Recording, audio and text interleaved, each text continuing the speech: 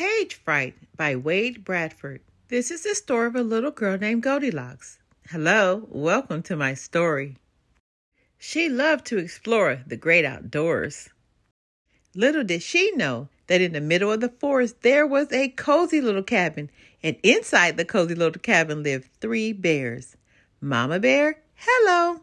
Baby Bear, hello. And Papa Bear. Huh? Is the porridge ready, Mama? Not yet, Baby Bear. What shall we do while we wait? Asked Baby Bear. And Papa Bear said, Who said that? That's not what he was supposed to say. I think what Papa Bear meant to say was, let's all go to a walk through the woods. There are people looking at us.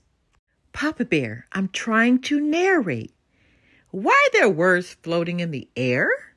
Papa Bear, we are in a story. We are? Yes, and those people out there are our readers. Now say your line, dear. Okay. Let's all go for a woods through the walk. Oops, how embarrassing.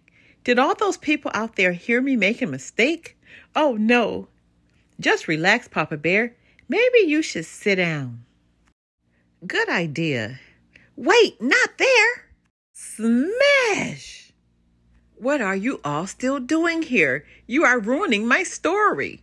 Papa Bear has page fright. It happens to storybook characters once in a while. Now, Papa Bear, take a deep breath and say, let's all go for a walk through the words. Walk in the whoops. Oh, no, I can't do it. I've got to get out of this book. Watch out, you're ripping my pages.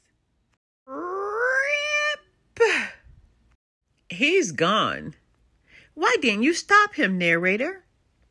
Sorry, everything went crazy. I didn't know what to do. Why don't you two peek outside the pages and see if you can find him? I'll stay here and mind the porridge. Follow him. Come back, Papa Bear. Sorry to interrupt your dragon story, but have you seen a large bear? He went that way. I think he's headed for the fables. Hare stopped for a rest in the shade tree, but the tortoise, slow and steady, continued on toward the finish line. Excuse me.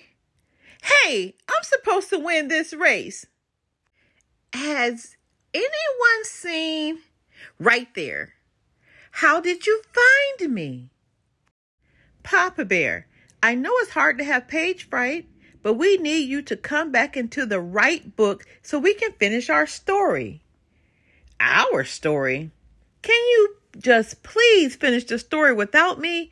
I really don't want to go back. Wait, what's that delicious smell? Whee! Hello, dear. Welcome back. I've got some porridge ready for you. All you have to do now is say your line. But those people are still staring at me. That's because they like to watch you. They do? Yes, and they like to listen to you. They do? Yes, and they like it when you help us tell our story. You mean my story. Then I'll give the people what they want.